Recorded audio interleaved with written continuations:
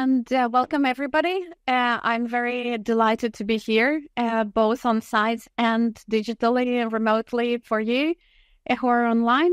I'm Darja Smite. I'm a professor of software engineering. I work with tech companies and not only on very different topics.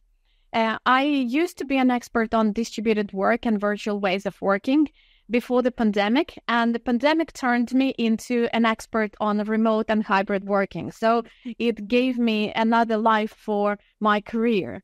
And before being in academia, I actually had a normal job, a real job, one would say, in industry. So I know what I'm talking about.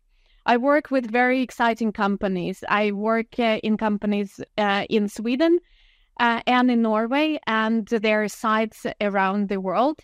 Among those companies, you can see Ericsson, Spotify, Sony, Nimway. Also, Sony is part of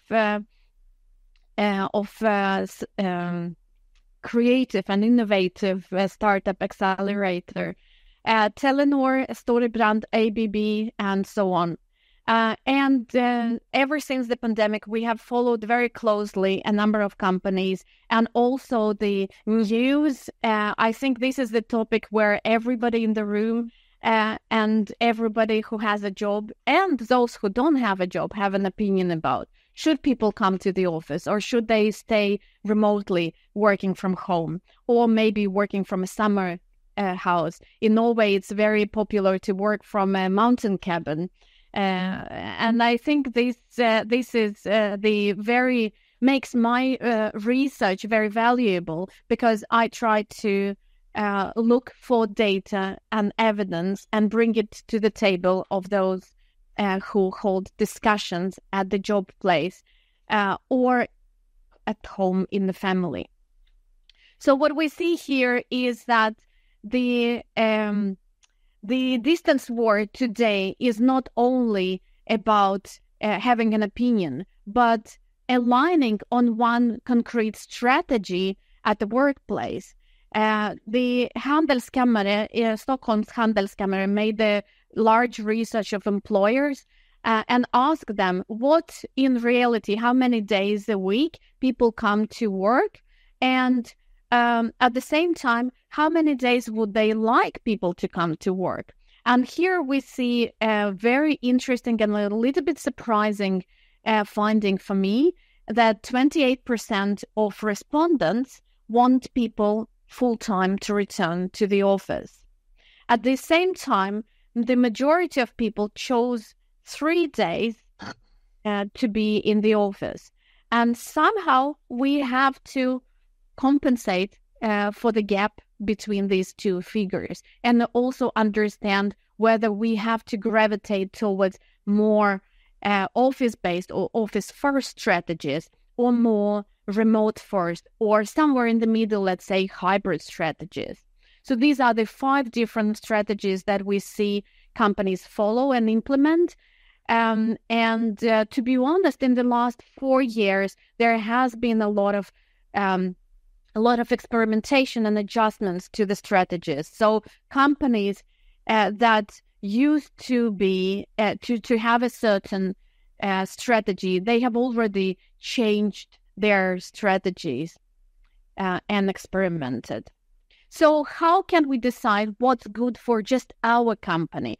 What is the evidence or what is the type of knowledge we need to gather to make a right decision? Let's go through 5 questions that we have defined for companies to follow. And the first one is very, very simple. Are your employees able to carry out their work remotely? And here I would like to focus on 4 different things. First of all, you can ask what type of work tasks people do. Are they more dependent on hardware, tools, infrastructure, or customers? That's why people need to be on site and cannot work remotely. Or is it about individual tasks that everyone can do from wherever? Or maybe your company works on collaborative team tasks that actually require on-site close communication. So this is one of the aspects. The other aspect is just physically, can we work remotely? Is there an infrastructure that supports access to different resources that are available in the company? Or communication tools? Do we have enough rich communication tools and equipment like cameras, good microphones to be able to seamlessly communicate with each other if that is necessary? And of course, suitable work setup. I guess everyone in the beginning of the pandemic has had some neck pain, back pain, because we were sitting in kitchens, right? Or someone who has children have occupied the child's rooms with very, very low tables. So we've all been there and we've all suffered. And a lot of people, a lot of companies have invested into home office equally as having the office at work. And people have received a sum of money to buy desks that are raisable, for example, raising desks, or to buy monitors, not to be looking into small screens, laptop screens. Other companies, we also see a big difference in age. For example, more senior people with higher salaries, they have very comfortable workplaces at home. More junior people who maybe use all their money to afford rent, they don't have very comfortable places, and they really depend on the ergonomic workplace at the job. And then, of course, last but not least, I think one of the fundamental questions is whether a person is equipped with the knowledge and skills and experience to be working independently from home or from a remote location. And this is both ability to carry out work tasks, just understanding what to do, but also without supervision, or you don't have maybe self-discipline. A lot of people I've talked to, maybe not a lot, but some people, they get so distracted when they work from home. They see the dirty dishes, they see dirty laundry, they see some dust on the table. So they get distracted. They get they mix their private life duties with the work duties. And that's why it's good for some of us to work remotely, and it's not good for some of us to work remotely. It's not for everybody. And it's very important to understand whether each individual stands on this question. So the second question is, of course, about priorities. If you as an employer want to have happy people, because we know that happy people produce good outcome at work, then we need to understand what makes people happy. And let me show you some data here. These are the preferences for work location in 2022. This is the end of 2022, where we aggregated data from surveys in 14 different companies. And the blue colors indicate that people want to work more from the office, and the more red colors from home. And one simple conclusion runs here. There is not a single company where everybody wants the same thing. So having one-fits-all strategy doesn't satisfy everybody. So there doesn't exist an easy way out of this situation. Ironically, Norwegian companies happen to be on the top of this list, with more people wanting to work from home. And as a researcher, I have no answer to why is that. Maybe one speculation is that they have smaller companies. So smaller companies tend to work as more family businesses, where people have very close relationships, enjoy each other's company, and thus come to the office more often. But you can say this is old information. You should have updated your research, Darja. And so I did. I will show you two recent examples of companies with employees choosing own on-site presence. So in Sweden, we don't, and in these particular companies, it's Company A is a Norwegian company with a Swedish site as well, and Company B is a Swedish company with some people working from India in an Indian office. These companies don't count office presence and don't force compliance with the strategy. And one of them has a flexible, with one exception, fully remote is not an option. But people have freedom to decide how much they come to work. And the second company has a 50% during the whole year.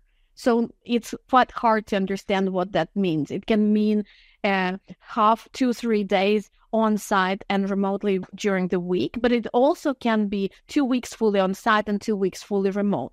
So it's a little bit of more flexible strategy than it sounds on paper.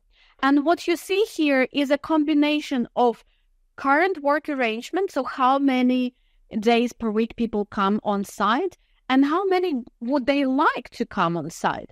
And what we see here is that the majority of answers are on a diagonal, which means that you come to the office as much as you wish to come, or as little as you wish to come.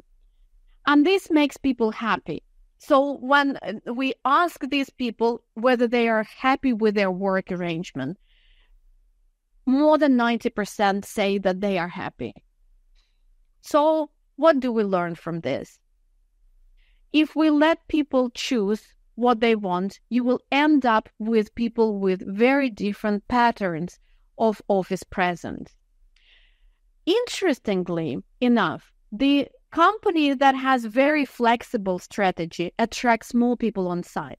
So you can see that 44% come 4-5 days a week. This is office first, heavily office first strategy. So I think that is one of the unexpected results in our research. What this company also does, together with their flexible strategy, they believe that people are grown-up adults, responsible enough to make a good decision. But they are very clear that the office is their main place of work. They have renovated the offices. They have upgraded their canteen. Don't underestimate the value of the good food at work. We are now getting obsessed with eating healthy and eating good. And most companies, also Sony in Lund, has even negotiated the menu to have some pancake Thursdays also to attract people to the office. And this is very important. And we see it also in our research. Company B has implemented ice cream for free.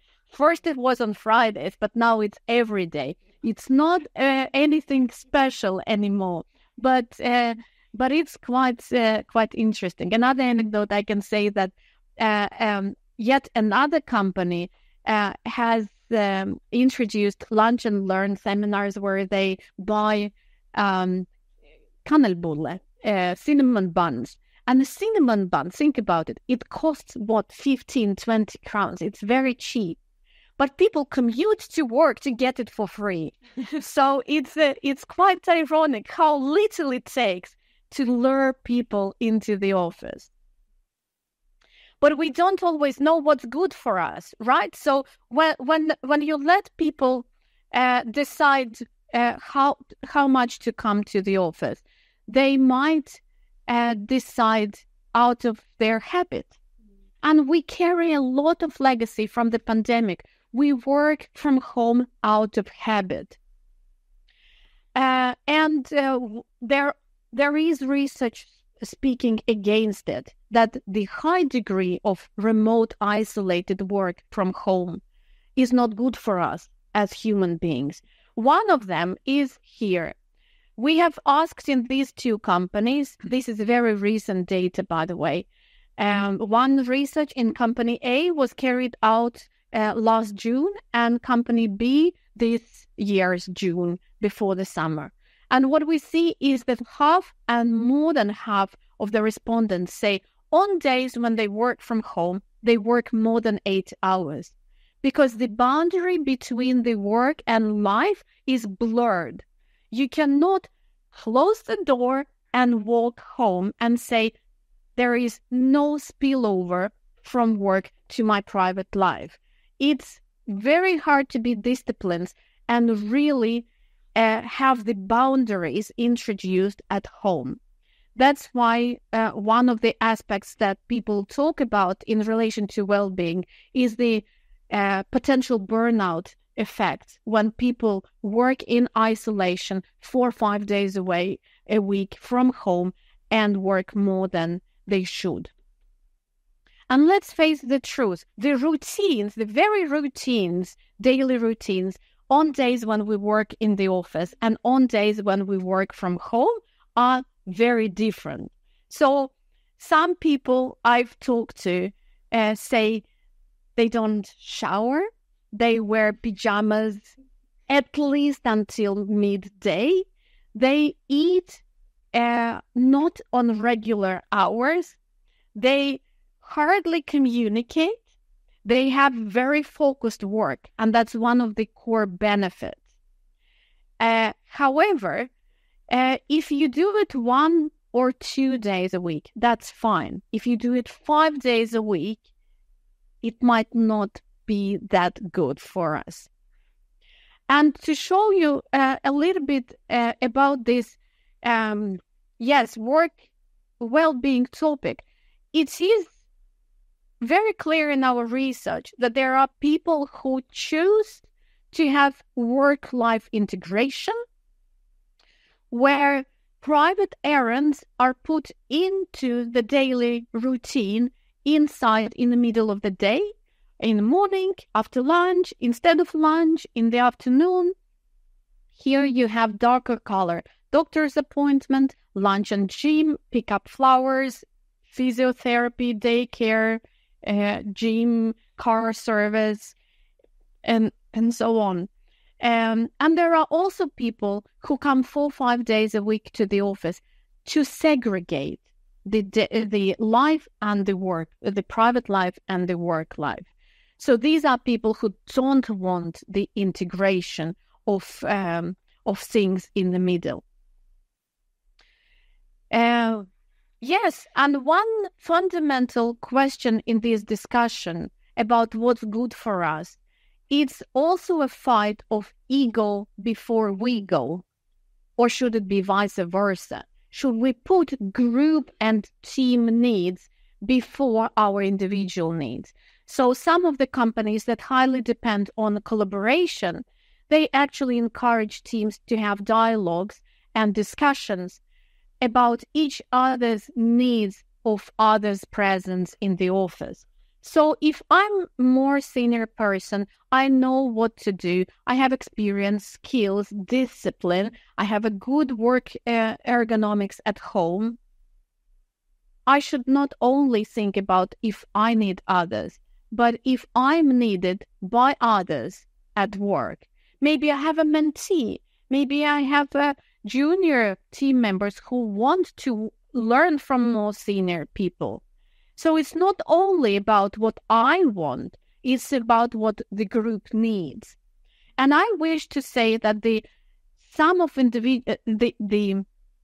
teamwork, the outcome of the team effort is much bigger than the sum of individual contributions. We have lived in the era where we have employed a lot of brilliant people who are introverts, at least in tech companies, introverted, brilliant developers who cannot talk to each other. And we have moved to more agile ways of working, team-oriented, collaboration-oriented, and our recruitment strategies have also changed to employing people type of social beings who like to work and collaborate in a team. And I think we will lose that if we go and focus only on me, what I want. So the follow-up question on this issue is, what defines your organizational culture? Is it about individuals working in a company, or is it about collaboration? Also, is it about autocratic leadership style with a supervision, or is it about self-management and autonomy? So depending on a leadership style and a need and focus on collaboration, you can also change and adjust your strategy. So moving on, there is also one important aspect, dependence on companies, on networks and social capital. I think nowadays we are in transition because we live with a legacy of pre-pandemic times. Most of us have had the same job before 2020.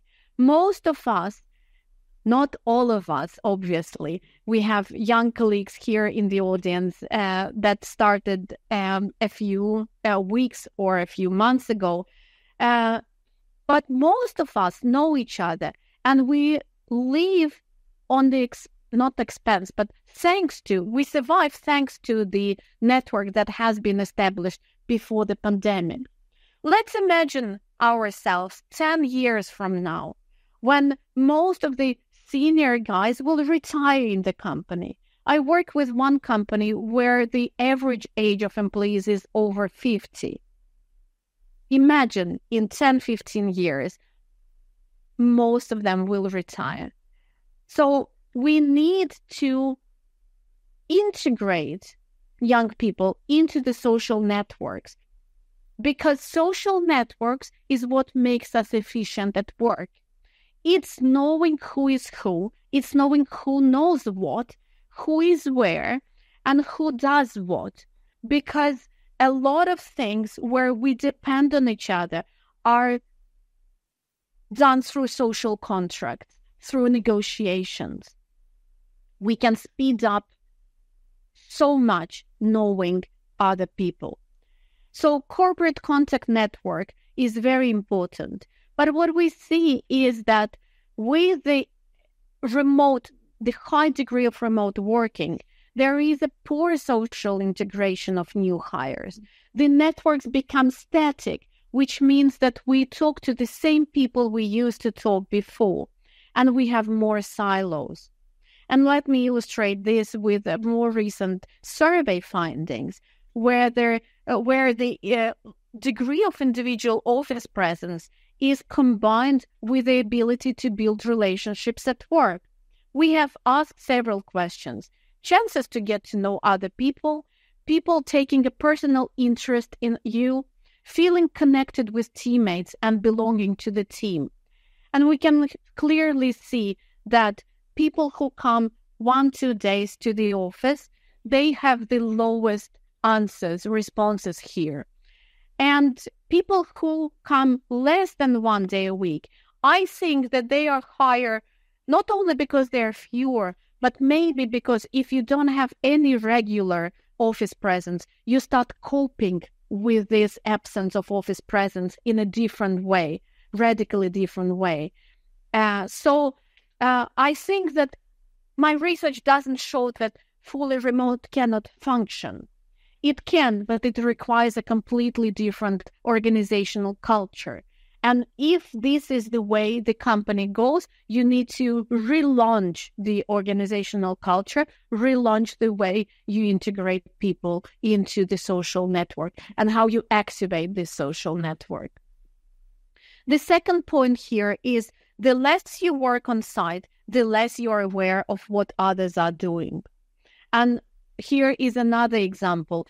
This time, I combine it with team co-presence, because the questions we ask here is about the awareness of the work of team members from the same local site, and knowing what team members from other sites are doing and members of other teams in the same location. So we clearly see that those who don't have regular office presence, they score the lowest here.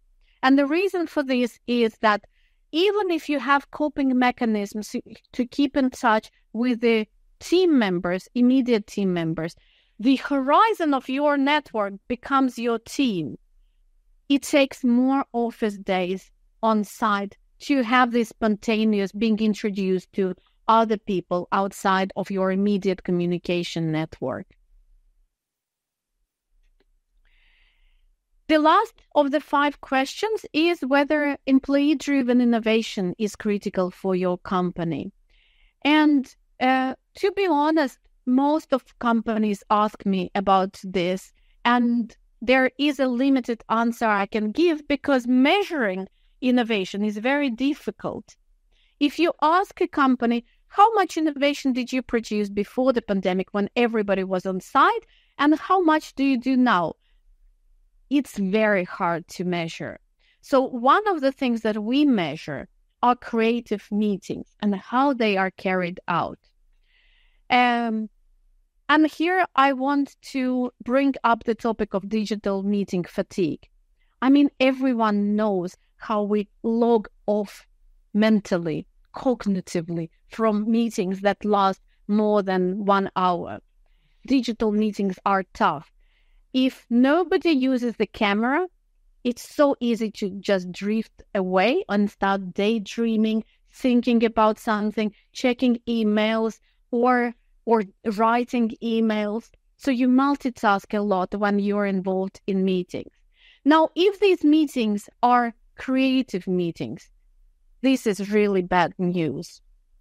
And let me drive you through a typical creative and brainstorming meeting. In a brainstorming meeting, we want to generate as many ideas as freely as possible and not limit this brainstorming ideation process. And in a digital meeting, to make sure we finish on time, we usually, what do? We bring ideas prepared to the meeting. So we skip the wide ideation already from the start. Now, what do we do next? In the same room, what we do usually in a discussion, that we talk over each other. There is a lot of people involved in a discussion and talking at the same time, perhaps, as well. In a digital meeting, first of all, people have to take turns. Somebody has to moderate who speaks now, who speaks next. And in a hybrid meeting, it's even worse because remote people are second-class citizens and they have very slim chances of participating in a discussion. And then, of course, not everybody is comfortable with this taking turns and speaking up in digital meetings. So the amount of discussion is also much smaller. But then somewhere in the middle or towards the end, when we want to converge, we get hit by the fatigue. We get so tired that everybody thinks, okay, let's pick the least worst idea or the best idea of the ones that we have discussed so far and just go on. So I think that one of the wonderful things with the Swedish culture is consensus-driven decision-making. And this means that everybody in the room needs to be convinced that this is the best idea. This minimizes the rework. The more we plan, the more we ideate, the smaller the chances that we will fail somewhere down the line. So this is the blessing and the curse of the Swedish culture. And I think this digital brainstorming kills that culture because we are inclined to set to the best at the moment to finish on time. Because we also become much less available for planning follow-up meetings. Our calendars are full. The more we work remotely, the more full our calendars are with maybe 30 minutes time slot booked with someone to discuss something that we could solve in 5 minutes on site. So for those who are interested in the question of where are we heading, we're not heading to fully on-site work because hybrid is our future. we will have to combine the in-office and remote working. The question is, how do we moderate that? And one of the things that we clearly see in our research is that pushing for individual office presence doesn't make any sense. In the morning here, while grabbing a coffee, we have been discussing that people who come to the office and see nobody, empty offices, they come less, and then they don't come at all. And I think the policies that are now being discussed in companies should really target co-presence and not simply office presence. Here on the slide, you see 4 different teams in a company that has individual office presence as the target. And you can see the thicker the lines, the more people are co-present on the same days. And the thinner the lines, the less you are in the office together. So what we see here is that there can be parts of the team that come on the different days than other parts of the same team. So co-presence is what we want to encourage, if collaboration, of course, is important. And a lot of companies now invest into a workplace that also supports the collaborative culture. It can be activity-based architecture. It can be open landscape to deal with the lower office presence than 100 or 70%. So we need to make adjustments, but this adjustment should really go hand in hand with the culture. And I think what we learned this morning about Nimway system was very interesting, that you can, using the apps, Nimway apps, you can also see who is present and where they are sitting. And the companies I work with, many companies, they either want, not the company management, but the people who are doing the work, they either want to have team dedicated areas or want to know where people sit to be able to book desks together. Because let's say you have a mandatory office presence, you force someone to commute to work and then they sit with someone they don't know. That is not very motivating people. And to illustrate, making a small illustration, I come from Karlskrona, and just a few weeks ago, Telenor in Karlskrona has opened their new offices. They have downsized their office space, but they also moved into more office-oriented working with 2 days working from home and 3 days working in the office. And they have made a fantastic job. You can actually see that it's a campus on the seaside. It's maybe not as fantastic and long as overseeing view as Sony, but it's also a fantastic view that drives some people to work from the office. And it has opened up with more socialization spaces and meeting corners and being more attractive as opposed to some offices that are quite boring to commute to. And with this, I will leave some minutes for questions, and I thank you for your attention.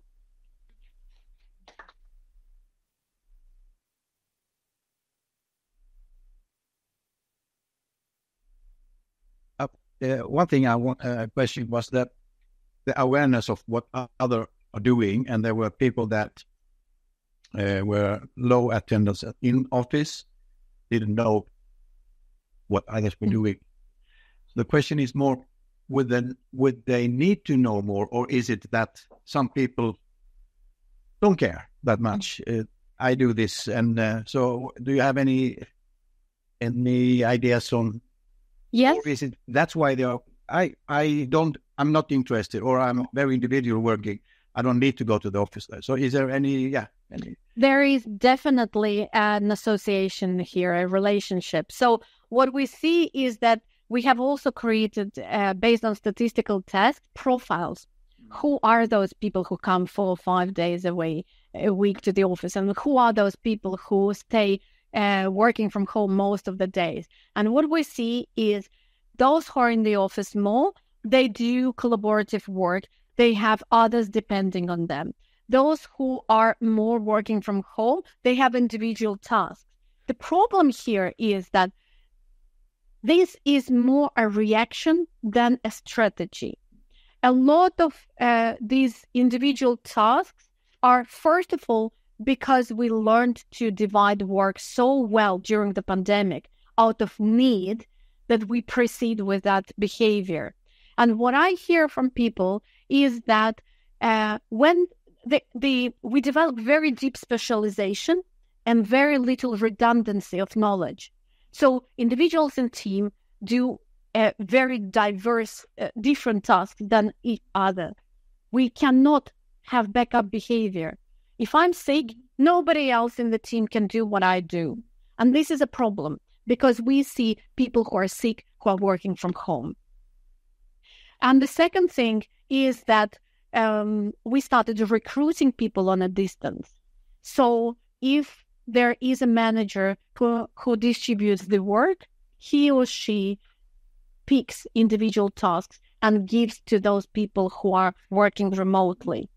And this is another behavior that is radically different from the behaviors that we had pre-pandemic. Whether it is good, in some cases it might, but in tech companies, joint effort is better than one person's contributions, individual contributions. So I think that in some companies it can be beneficial, in others it can be really harm the dynamic at the workplace. Shoot in the chat. Yes. Andreas is asking, when it comes to the actual office, the space, what's the experience? Is that a good summary?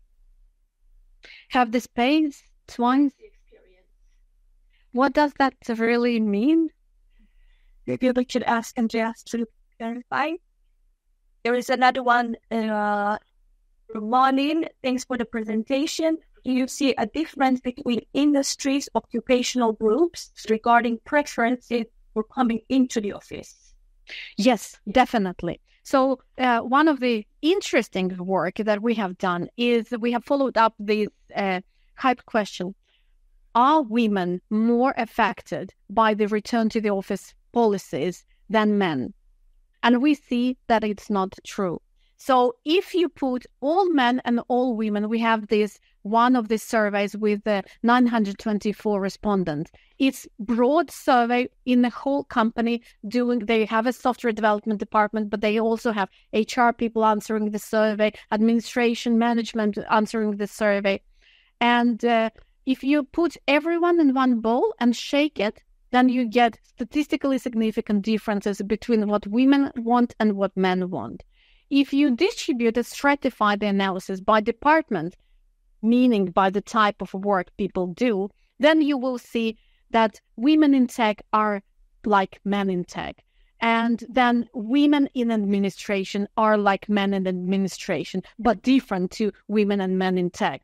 So we are similar in what we prefer and what we do than we think. And to me, the big answer is the job. The job is central to understanding how much should I or should I not come to the office. I question, you mentioned that, for example, having ice cream or food in the office is a good magnet. Do you have any either research or like an educative guess of what companies are using to get people back in the office? Like I've heard a company hiring puppies and they'll come to the office, so the employees will come to play with the puppies. But then I've also heard that like in the UK, people are just coming for the breakfast and then leaving to go back home again. So it's like, what actually works? I actually think that the one breakfast is a very low expense to build network. It's enough for networking. So I have encouraged, it's not just about coming for a full day at work or staying a full day at home. we clearly see that we don't do just collaborative tasks or just individual tasks. We have a mixture of different duties. So do collaboration on site and then go home for 3 hours of uninterrupted individual work with more reporting or documentation. So we don't need to choose just to be in the office or just at home. We can also mix it. And I encourage some people to come to have lunch and one meeting. As little as that is enough to compensate for the lack of human interaction. Yes, speaking about different things that attract people to the office, we of course see that food, really good coffee is one of the magnets, other magnets. Having a good coffee machine is worth it. Some companies have barista, full-time barista that is preparing coffee. That is also a good magnet. Gaming in tech companies, we see they have gaming rooms, and people after work, they spend a lot of time because especially in big cities and in multinational companies with a lot of expats, you don't have a big social network beside the workplace. So you socialize at work, and then to socialize, you can provide gym at work, you can provide gaming rooms at work, you can also encourage different sport competitions. Table tennis is one of the things that is popular in Sweden, or billiards. Having those attractive options at work, how to spend free time is very important. And of course, maybe not bringing puppies because I don't know, doesn't sound very sustainable where these puppies go afterwards. But I have heard that some companies allowed the pandemic dogs in the office, so you can bring your own puppy or your own dog and spend time on site. This is one of the things that I indeed heard.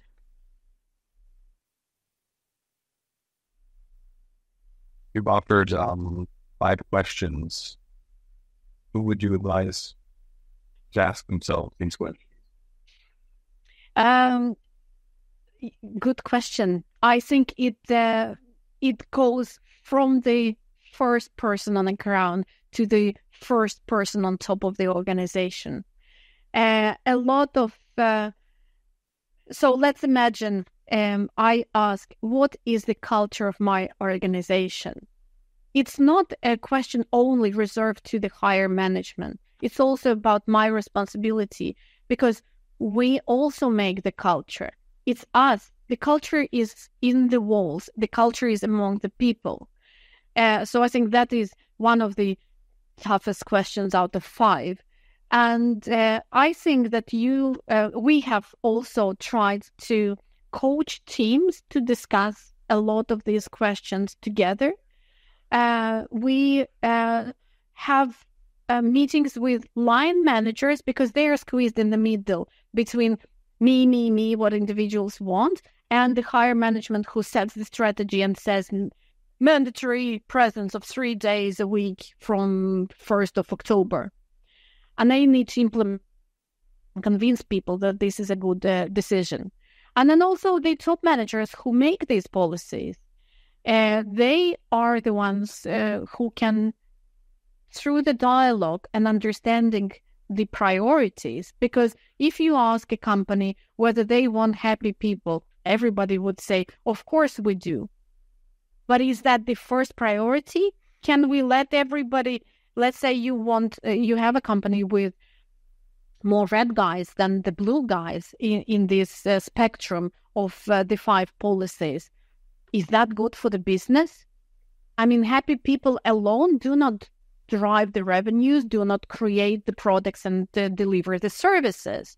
We also need other triggers and other mechanisms to make people work together and contribute to what the company is set to do.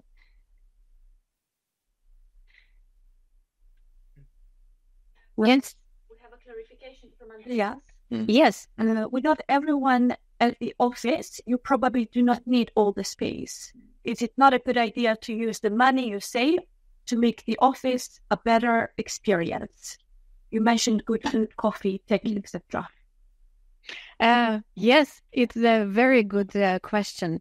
And it is so, definitely. We don't need 100% unless, I've seen several companies who downsize, have half of the space. They make it really, really nice, and then more people want to come. And then they don't have the place.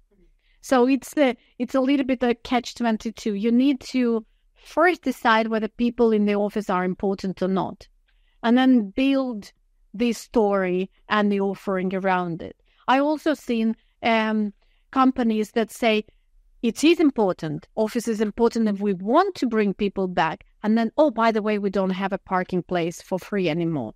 So these things need to go hand in hand. As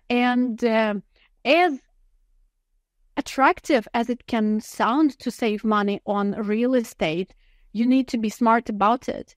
You cannot make people feel unwanted in the office if that's your strategy. Another question, can you get people back to the office with a purpose? Do you believe that it is helpful to know upfront when your connected colleagues are going to the office, so you go more with a purpose to collaborate or commute? Yes, definitely. I think this is very clear in our research, and we have followed up companies who have this. They don't have Nimway, but they used to have Google Sheets where everyone could report where they are coming. And we could see that on days where you already have a lot of people, more people come on the same day. So they register themselves in the morning when they see who is in the office. Maybe they also see what the weather is like. Weather forecast actually correlates with office presence as well nowadays. We have a question from Alpha. Some organizations tell us that measuring occupancy and second coordinate and manage bookings on the floor prevent conflicts between employees. Is it not necessary that they can manage without, as they always did? They see it as a necessary cost instead of investment. How do you see this? Is it nice? When is it a must-have? What has changed or not? Very difficult to understand, but let me translate it a little bit as to the best of my understanding. The conflicts, if we don't talk about interpersonal conflicts, but the conflicts of rushing into the office, not finding the place, of course, occupancy is very important. In fact, there are companies that also have shifts. So, for example, some teams use the team space. The team spaces are for booking. And some teams can book the space for 2 days a week, and other teams can book the same space for 2 other days a week. So this is a very important tool if you downsize the office and you don't expect everyone to come 5 days a week. You can't really avoid conflicts without measuring occupancy. Last question from Darja. The company is considered the green agenda in relation to their current needs of desk and space? Absolutely. I think one of the reasons why people justify working remotely is the lack of commute and pollution associated with that. Unfortunately, it has to have go hand in hand with also smart office usage.